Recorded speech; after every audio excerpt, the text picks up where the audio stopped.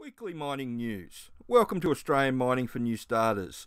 And as usual, we'll do the week's news, we'll talk about the commodity prices, and then we'll have a chat about where the new starter jobs are. So the big news in mining this week, of course, is diggers and dealers. And finally, the media has got the memo about gold and there being a new gold boom on the horizon or happening at the moment. And that's what most of diggers and dealers was about.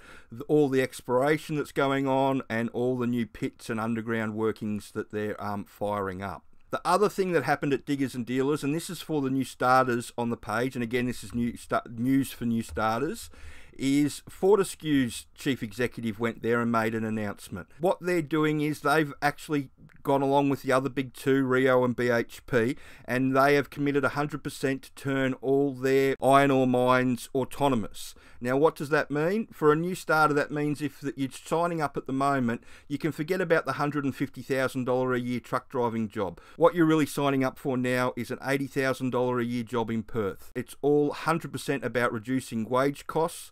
So if you're a new starter and trying to get into the industry, this is one of the reasons why I tell people that they've got rocks in their heads if they're trying to get into iron ore. As an operator, it's different if you're trying to get in as a fitter or you're going in as an engineer or a senior person. But if you're actually going in as an operator, somebody that wants to work on the mine, it's not where the jobs are. They're trying to turn all their mines autonomous. They will be able to do it because some of the minings, or most of the mines that they work on, are all strip mines and they're the easiest mines to work. They're able to run autonomous trucks. It's one of those things that this is what's happened with the industry in iron ore. If you're in it, yes, you're on your $150,000 a year, but if you're trying to get into it and you're just starting, the chances of you making the $150,000 a year as an operator are very minimal. Like I said, you'll end up back in Perth probably on around between $70,000 and $80,000 a year working in one of their offices in town. And there's already a number of people already doing that. None of the big three mining companies are going to pay somebody $150,000 a year to click in a mouse in Perth to run a truck in the Pilbara. That's just not going to happen. So that's why they're doing that. And to sort of disguise, I reckon to sort of disguise what she's actually said, because it was a pretty big announcement, she's gone out with this as well, where she's criticised the skimpies at Diggers and Dealers. My philosophy is that if you don't want to go to a skimpy bar, don't go to a skimpy bar. There's lots of bars in Kalgoorlie that don't have skimpies. There are only a few that do these days. It's not like when I first started in '94, where every pub that you walked into had skimpies in it. It's definitely not like that. So I see this as more of a distraction about the announcement that they made about the automation. So that was the big news in hard rock. The other big news of the week in coal was BHP confirmed that their Chinese customers are cancelling orders. Now, this is just another thing that's happened over the last week in coal, and it's just pointing towards the rationalisation that I've already talked about. I did a video about the coal industry last week. If you haven't seen it, have a look at it. I really don't want to harp on this because, you know, it's not good news. It means that they're going to shut mines down and people are going to lose their jobs. So again, as a new starter, if you're trying to get into the coal industry, my recommendation would be to pivot towards hard rock. Looking for people all around the country for gold mines, copper mines, zinc mines, lead mines, nickel mines. That's where you should be looking. I understand people have already spent thousands of dollars trying to get into the coal mining industry, but unfortunately with everything that's going on, it is what it is, unfortunately. So let's have a look at the prices, and we'll start with coal, and that's pretty steady at 56.95, but you've got to find a customer to sell it. Iron ore is doing what iron ore's been doing for the last 2 months, is moving sideways. Again, that Brazilian supply hasn't come on market, which has seen the price remain high, but everybody expects that to drop down to $80 a tonne in the next few months. And gold is still trading at that 2,600, but or close to 2,700 at the moment, but in that band that we've seen for the last few months. And that's why Diggers and Dealers was going off, and everybody's trying to get their gold mines going at the moment, because at $26.82 an ounce, most people are making $1,500 an ounce on their gold that they're finding and processing. If you're a new starter, what can you do? Where can you go and have a look? So the big areas that I like to point people in are hard rock underground. So if you type underground into Seek, you'll see all the jobs come up.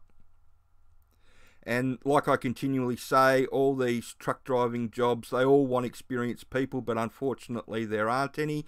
So they're all having to take inexperienced people and train them up. So what can you do to make yourself more attractive to the employers is know what you're getting yourself into. And if you want to have a crack at Hard Rock Underground, then I suggest that you have a look at the sponsors training. So that's Intro to Underground Mining. They're 4 online courses that teach you everything that you need to know. I'm going to do a video shortly about young people trying to get into mining, but the more you know before you go, the better off you are.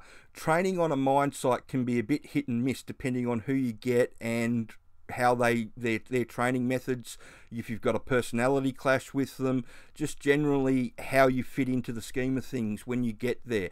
I use the analogy that on most mine sites, it's like teaching somebody to swim by throwing them in the water and then trying to explain to them how to swim while they're struggling to swim in the water.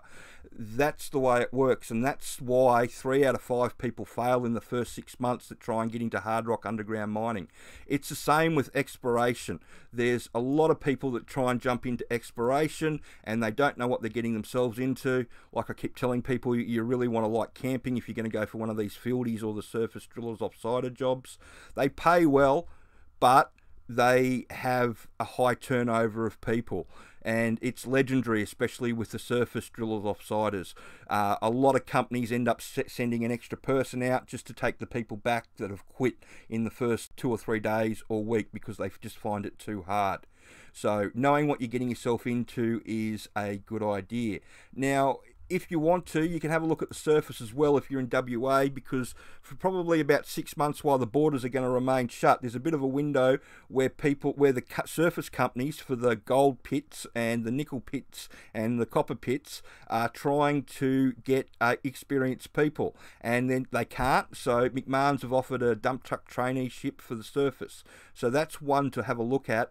But once the borders open up, you'll find that a lot of experienced coal operators that have got experience driving the big trucks will make their way to WA and fill these jobs. Because what they're looking for, it doesn't really matter what you're carrying in the back of your truck. All they're looking for is people with experience and know how to drive the truck. You've got a bit of an opportunity if you're in WA now, if you want to try and get into the surface. But once that border opens up, there'll be a flood of experienced people coming across to take these surface jobs. That's one of the reasons why I push people towards the underground side of things. The shortage for underground workers is Australian-wide. There's no extra people over one side of the country waiting to get over to the other side of the country like on the surface. They are just straight up out of people and are having to hire new starters everywhere. They're going about it in different ways. Some places are doing road shows, other places are just hiring straight out, but one thing that they're consistently doing is just pouring people through. Like I said, the more you know before you go, the better the chance you've got of making it. So I hope you found that news interesting, and if you could like and subscribe the channel and share the information around. Thank you.